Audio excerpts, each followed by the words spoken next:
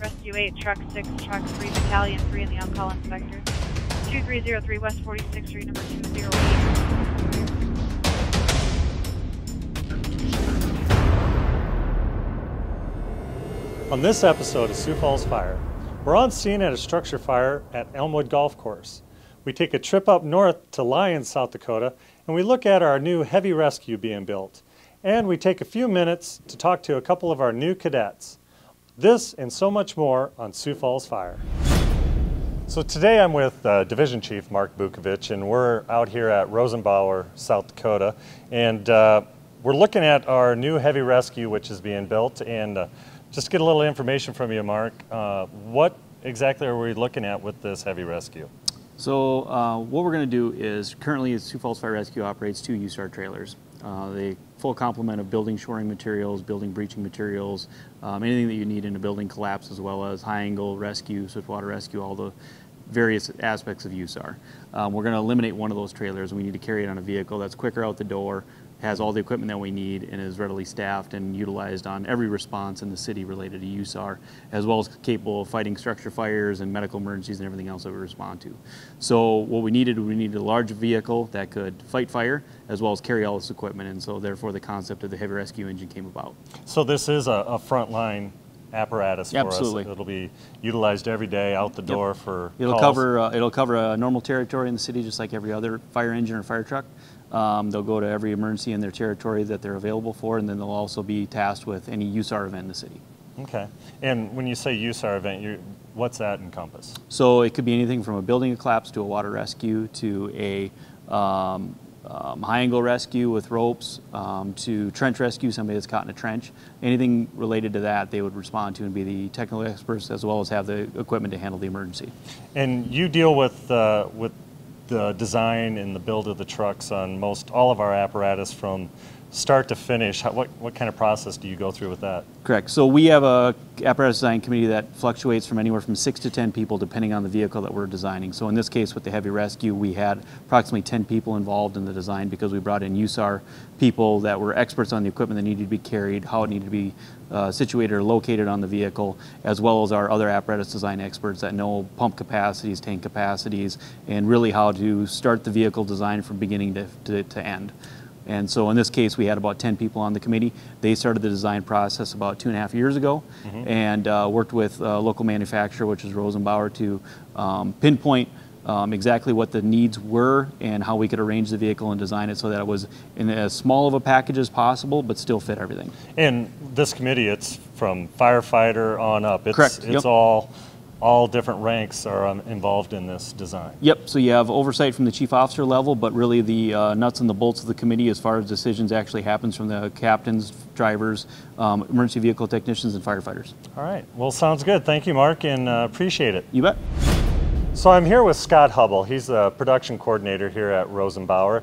And Scott, you know, we're looking at our heavy rescue is currently in what stage of production right now? Right now we're basically, we're through the scrub process is what we do first, and then once that happens, we begin the build process. The chassis is here by then as usual, or by that time. Once the build process begins, it goes through many different departments, approximately 7 different departments. Okay. And it takes 8 to 10 weeks. Okay, so we're in electrical area right now? Right now we're in chassis electrical, so the chassis is being wired for about everything the chassis needs to operate the body, and so on and so forth. And with all the lights, sirens, all the bells and whistles. Correct. And yep. All the like lights and sirens. The intercom systems, EMS cabinets, things of that. Okay. And from here, where does it go next after electrical? It's going to go to body build. So the body will be sheared and bent to a building, and it'll be assembled and then put on the chassis. Okay. So it's, like you said, an 8 to 9 week process. There's a lot of different things that are involved with it.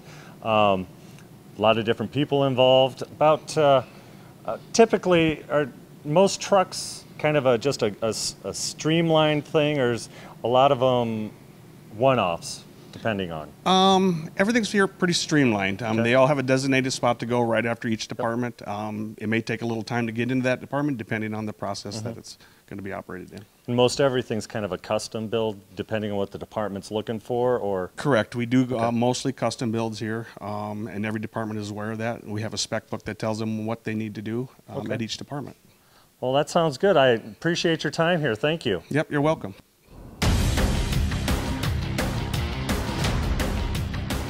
Now we're on scene here at a structure fire at Elmwood Golf Course, and I'm here with Captain Wade Mulder. He's the captain on Rescue 8, first arriving crew. And tell me a little bit about what you saw when you first arrived and what all you started doing. All right.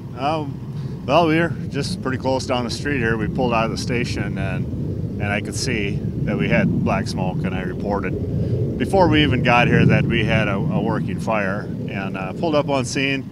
Had a hydrant. I knew we had a hydrant in the area, and we found the hydrant right away, and we pulled past and went and looked to see what was all on the other side. So we got to see three sides of the structure. Yep. And it was about, the roof was probably a third involved already, so internally it was fully involved. And in this building, we're on a golf course, and this is primarily their golf cart storage, correct? Correct. Yep. And so what kind of things did you have to think about with that in mind? Well, first thing I did is I seen a gentleman over here, and as we were pulling the hydrant, I said exactly what do we have in here. So I got a first-hand account that it was full of golf carts, and yep. that there was no gas going to it, which I was happy to hear. Okay. And so I was pretty relieved right away to find out what the contents were and that we didn't have other problems associated with it. So it was pretty straightforward right out of the gate. So a lot of the plastics and tires and different things like that, good. I mean, it was black smoke that the community was seeing. So yeah. Just a lot of, primarily a defensive. Yeah. Absolutely, yeah. We knew it was defensive when we pulled up. Okay. And it was just a matter of seeing if there was anything else that was threatened. All right. So yeah, we checked to make sure our exposures were okay, and what was in it for materials. I was kind of concerned about what was in it, what the contents were. Yep. Obviously, I didn't want it to escalate farther, so okay. I was more important than anything is find out exactly what we had inside, and we had All the right. perfect witness to talk to. So. Well, sounds good. Thank you very much, Wade. You're welcome. Have a Yes, good one.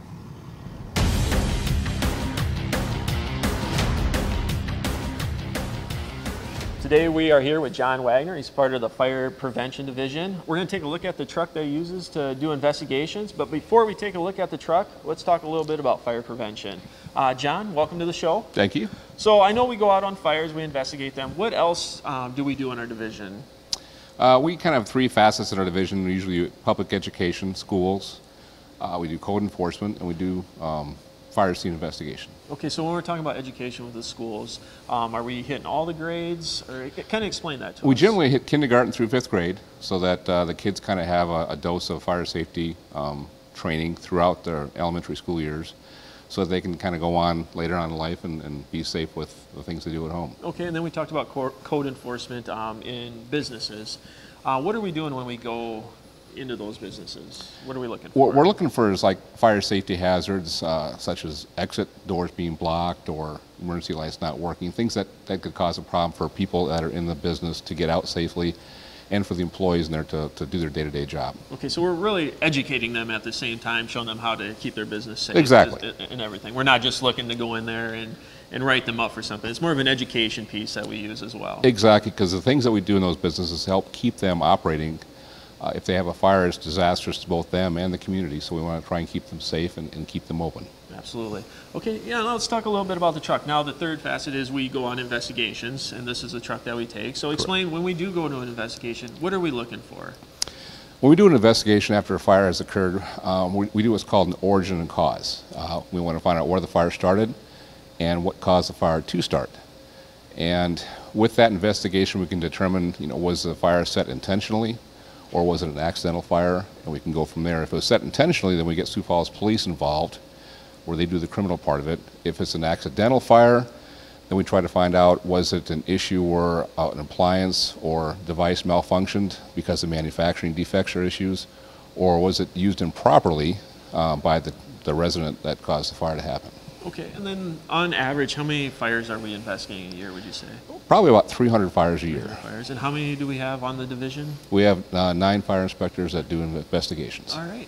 Well, let's take a look at the truck here, John, and kind of go through some of the tools that we use when we're on the fire scene and how we investigate the fire. Sounds good. All right. Now, one of the things we do when we are on scene is we need to document the fire. And to do that, we have a series of different types of cameras, correct? Correct. So let's just kind of go through the cameras that we have on the truck. We'll start with this guy here. Okay, the first camera it's a digital camera that we use to document the majority of our fire scenes. It's important to document the scene because unless you have proof of what happened or what you saw, it's hard to prove that in court. So we generally take pictures of the outside of the structure and work our way inside to the area where the fire started at. We call it basically the area of least damage to the area of most damage to help us determine the origin and cause. So that's our main tool that we usually use when we do investigate fires. Okay, so this is the one you're going to take most of your pictures with. That is correct. And document. All right, so next we got this guy here. That is a rigid sea snake that helps us to look in places that we can't get to, such as behind walls, under small areas that we don't have access to. So that kind of basically can go through a hole in the wall, and we can look at electrical wires or electrical switches and things like that to get a better idea where things are located and what has happened. All right. And then finally we got this guy here. What we have here is a small waterproof digital camera. We use that for areas where it's either storming or wet outside, or inside sometimes there's still water dripping from ceilings, and that can actually ruin a digital camera, a normal one. This one is waterproof, and what's nice about this is it has a feature that uses Bluetooth that we can take that camera and extend the wand on the camera to look up above attic areas or down below vehicles, whatever else, and we can project that picture to a cell phone so that we can control it as we look. So that's a very handy tool there for us because we can't always crawl under vehicles and look for source of a fire or up in attics or areas like that. So it's a very, very useful tool for us. All right. So besides the cameras, we do have some other tools here in the back. We'll take a look at some of those now. All right. All right, let's pull this out. All right, so I see here we got our SCBAs. And what else we got here, John? Looks like we got some scene lights here. We've got a couple of tripod-mounted scene lights. Makes it easier because if you think about it, when you're investigating a fire scene, there's no electricity, so there's no lights. So you're doing everything by flashlight or by portable light. So we use those to light up the scene to help us do our investigation much easier. We've got some ladders on here because sometimes we have to go up and look up inside areas we can't reach to normally, so the ladders help us with that. We also carry hand portable flashlights. We have lots of flashlights. Without the flashlights, we can't do our job. And then usually on the other side over here, we have some tools that we use, which are just shovels, picks, rakes, things like that to help us pull the debris apart to get a better look at what's underneath it. Because again, there's always usually things like nails, sharp objects, glass, so we don't usually go in with our hands. We use tools such as the shovels here and the hand trowels and all these different devices to do the work for us so we can get to the seat of the fire. And I noticed with some of these shovels, you know, when we're going through the big trucks, we see bigger tools and stuff, and I see here we got the smaller shovels because sometimes when we might be looking for, let's just say, a cigarette butt in a 100 square foot room through all the ash, so we need to get down. Exactly. We don't want to use a backhoe to dig apart the scene because we might be looking for one small item like a cigarette butt. We're using the hand trowels. We're getting in there and moving these things out. It could be a long and tedious process, but that's what the whole thing is about, is trying to find the source of the fire. All right. Anything else on here, John? We basically just have some small power tools such as drills or saws to help cut things apart. If we're looking for evidence, we usually take a sawzall and cut a piece of wood or some carpet out so we can send it into the lab to get examined for flammable liquids. We have cleaning tools to help clean us up after the fire because we don't want to get in the truck totally coated with dirt and everything else from the fire, so we have to kind of clean up our scene, clean up ourselves as well as we can because of the cancer issue with investigating fires. Well, John, I know you mentioned we send stuff into the lab, such as carpet samples and everything like that. Do we have a lab here in town? We do not. Sometimes the police department handles the lab work, but sometimes we also use the Bureau of Alcohol, Tobacco, and Firearms, the ATF. They also have fire investigators that work on a federal level and assist us in fires from time to time. They have been gracious enough to let us use their lab on the East Coast to send samples to check if they have any flammable liquids in those samples that may have been a cause of the fire if it was intentionally set. Okay. Now, you mentioned the ATF helps us out sometimes. Do we have an office here in town, or do we call them to travel in? Well, there is an office in Sioux Falls that has a certified fire investigator with the ATF, and they basically handle the entire state plus Sioux Falls. So when they're available and we can ask them for help, they come out and graciously offer it. Okay, awesome. Now, one thing I forgot to mention, John, is when we get called out to a fire, I know the trucks and the engines, they're all going code 3, which means they got the lights and sirens going. Do you guys get to do that as well, or is it when you guys get there? Because I know we're not going to really start our job till the guys got the fire out and everything's under control. Exactly. We don't get to go code 3, which is fine, because every time a truck or a police car or whatever else drives code 3, there's always a risk of injury from either the police officer hitting somebody or somebody hitting the police officer. So we just basically go our normal speed once we get dispatched to the fire, because again, the crews on scene are still fighting the fire, putting it out, things like that, so there's no rush for us to get there. Once we get there, we start our investigation by interviewing witnesses and people that maybe have been in the house, et cetera, to get a picture of what might have happened. Okay. Well, John, I want to thank you for your time. Thank you for showing us the truck You're welcome. and Thank kind of you. explaining what fire prevention does on a daily basis. So thank you.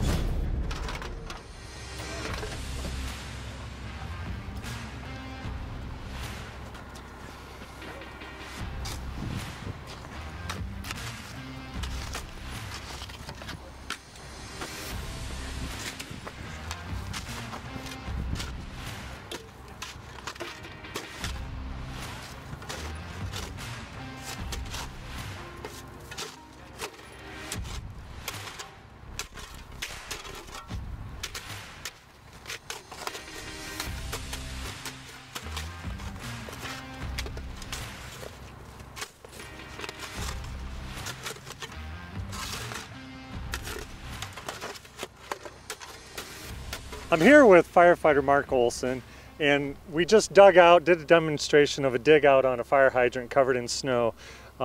Mark, as you know, seconds mean a lot in fighting fire and when you come up on scene. Explain to us a little bit what goes through your mind when you have a fire hydrant that's covered. When we have a fire hydrant that's covered, it's going to take a lot more time to get water to the fire truck, and water is the most important thing we have as far as putting out the fire most times, so it can be a safety hazard for us. We also want to make sure we save as much property as we can, get that fire out fast. Yep. So, you know, what's the biggest thing for the homeowners to realize? Just take a few extra minutes to shovel it out, right? Absolutely. You know, not only is it tough to get at the hydrant, but sometimes it's even hard for us to see. Sometimes these fiberglass markers break off and we don't know there's a hydrant there, and we want to be able to come on the block and see it right away. They can just take a few seconds to shovel it out so we can see it when we drive by, and then connect to it easily when we get here. So anything a homeowner or a business owner or even a neighbor, you know, it doesn't have to be the person who lives right there. If a neighbor notices that their hydrant in their neighborhood's blocked, go ahead, scoop it out. Do something to help each other out, correct? Absolutely. If somebody sees one that's buried in snow and wants to take the time to dig it out, that's a huge help to us. Yeah, in this demonstration, I know it took you guys just right at a minute for it, and that extra minute can save lives. For sure, absolutely. Every minute counts for us, every second counts, and the faster we can get to people and get water on the fire, the faster we can save your property or possibly save your life. So one question that a lot of homeowners will have is, how much space around the hydrant would you like scooped? We'd like 3 feet. Our hoses don't just bend at sharp angles, so we want to make sure we can get that hose straight. 3 feet is the ideal space around the hydrant we'd like to have. 3 feet all the way around. Correct. All right, well, sounds good. Thank you very much, Mark.